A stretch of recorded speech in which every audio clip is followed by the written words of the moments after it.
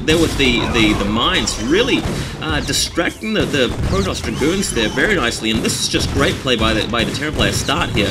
But more Zealots coming in, this is really going to blunt the attack. Terran player really running out of units here, critically running out of vultures, and start having to push all the way back to his base, right across the map. Getting a few hits on the Zealots as they can, but in the meantime, Kwaksa flanking him around the side, just overtaking him. Protoss units, of course, moving a lot faster than the Terran tanks. Getting some nice mines off, but still losses for the Terran. Really, I think, worse than the Protoss here. And this was a very risky maneuver. Good defense there by the Protoss player, and this push really was blunted. Some nice defense there with the tanks up on the cliff, but now the Terran player is all the way back at home, still on 2 bases. Protoss player been on 3 bases for a long time now, still on only 4 factories that I can count.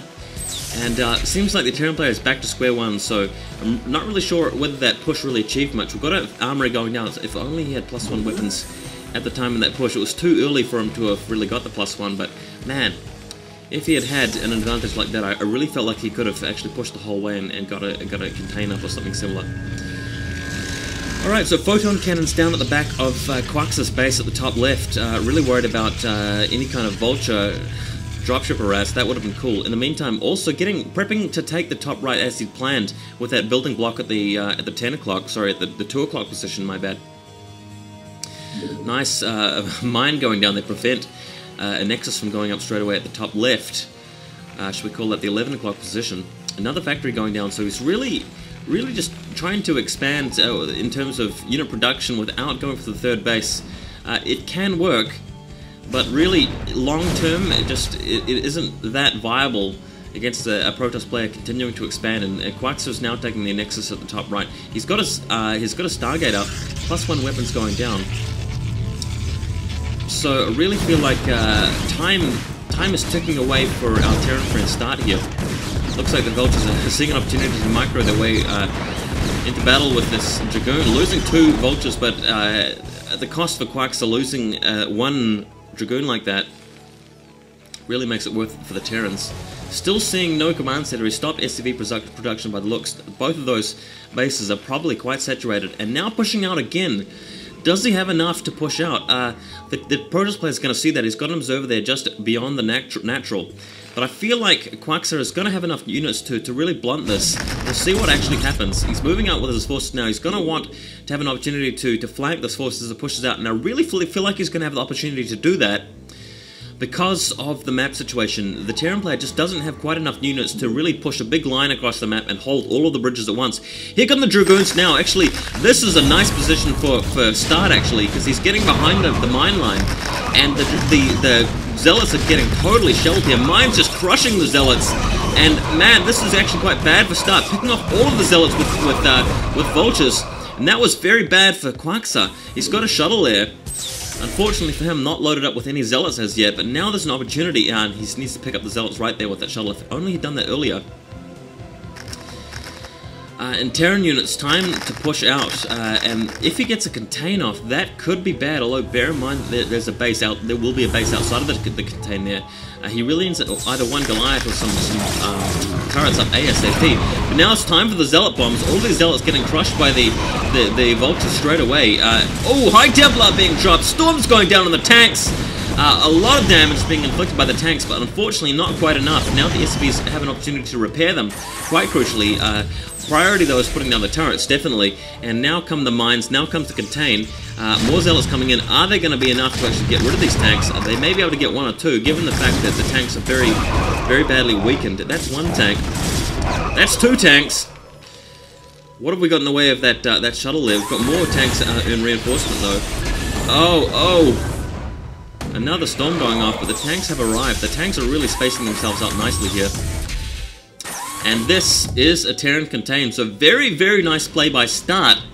He's up against 4 bases, but now he's got a contain, and this gives him an opportunity to come back and do it. Now, what he wants to do is take two bases of his own and really just out-muscle the Protoss player by putting turrets up in a horizontal line pretty much through the middle of the map to prevent any recalls.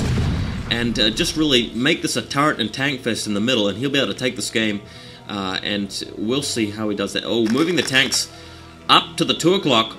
That's going to really crush that expansion and clear the way for harassment going out the top right, which has no cannons so far. Kwaksa will want to respond by putting some cannons down after this expansion is destroyed. Using a scan there, and the first Arbiter is out, but that Arbiter is not going to be so great against these turrets. Looks like the Dragoons getting rid of trying to get rid of the mines, but man, when you're stacked up on the bridge like that, the splash damage of the tanks is really going to punish you badly. Only thing I can say about the situation in favor of the Protoss is that he's out on 2-1 in terms of +2 weapons, +1 armor, and the Terrans really have not upgraded themselves that well. We've got +1 weapons, I believe. Observers being shot out of the sky by turrets, well, not completely. This whole expansion's been evacuated. He may end up losing the starport there. But really, really good play by Start. Now just coming in a little bit more closer. This is too close for comfort for the Protoss player. Don't really like the tank placement there. You should have spread out a little bit. That's really quite bad in terms of Arbiter status field. Another Arbiter being morphed in there, Wow, very interesting game so far. Tanks have unsieged and getting ready to siege up, but again, just sieging up too close to each other, kind of bad position. This one tank is going to put in a lot of hurt on that Protoss force here. In the meantime, looks like Kwaksa's doing what he really needed to have a long time ago, and that is send some forces around the side, getting rid of these unguarded tanks. Man, Start really needed to have brought in an SCV with a missile turret over there as well. It's a shame that he couldn't have done that. Oh, stasis right over 6 vultures, 5 to 6 vultures there. Another SCV, another probe coming in, getting ready to put down an expansion to replace it, but getting shot to pieces immediately. Finally got some Goliaths out in the field, some mobile anti-air, which was really needed. Finally an expansion from the Terrans here. I'm really surprised he didn't expand a bit earlier than that. He's probably going to wish that he had. He's going to be a bit short on resources now, but this contain just does not want to die. Kwaksa's throwing quite a lot of stuff at it. Zealot's being charged straight in there. Tank's still only a +1. Finally, we've got an Arbiter in there. The Arbiter can't get in quite close enough. We've got a Goliath as well to urge it away. Stas is finally coming off in time, but man, the Vulture's picking off the probe. Gonna start assaulting that Nexus now. He really needs a tank and a couple of turrets into that position, though. He really, really does. Because there are 2 points that the Protoss player can break out of this expansion due to the map. And when I said the word expansion there, I clearly meant blockade or containment. But the top right is swinging along. I think the Protoss has mined out his main, so is the Terran. Vultures really want to kill this observatory so they can break through the wall and then get through to the top right. If they manage to do that, they'll really clobber those probes there. A lot more tanks being sent down, a lot more mines and turrets going up. Fortunately, that's exactly what the Terran player needs. He needs more turrets over here. Why isn't he getting turrets over there? It's very important. Vultures are going to try their luck against the cannons. Plenty of vultures there, though. They should be able to take care of that cannon. And probes being pulled off the line. Looks like they're going to be transferred over to the other base, but absolutely getting clobbered by the vultures. And in their defense, just glitching themselves around the vultures and attacking immediately. This is amazing stuff here. Actually wiping out the vultures. Amazing stuff by the probes. Very brave of them. Finally seeing some micro going on here from the start. Actually trying to micro his way around and kill the probes, but obviously too much multitasking to do there because he failed it and lost that last vulture. He's going to need to bring in some more. Let's see what actually happens. It looks like we've got some more vultures heading over, but Kwaksa may take the opportunity if he sees vultures heading over to the 2 o'clock to charge in with his zealots. I wouldn't be surprised if he did that actually, and more explosions going off. And here we go again. Probes getting clobbered by the vultures. All of them are going to die here.